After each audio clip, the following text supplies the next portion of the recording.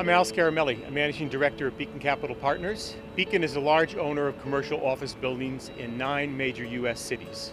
We have a very long history of supporting the environment and sustainability at all our office properties.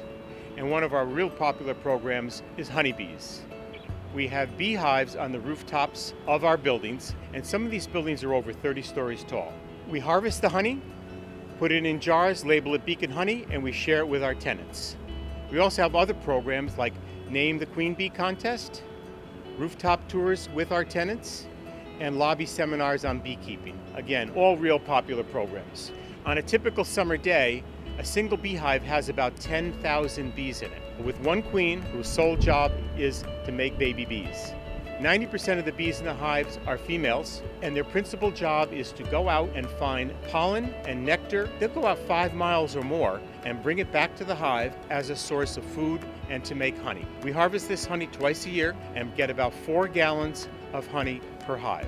The honey tastes so good and is so popular, we now are making Beacon honey beer, and we've been mixing in with ice cream at our tenant ice cream socials.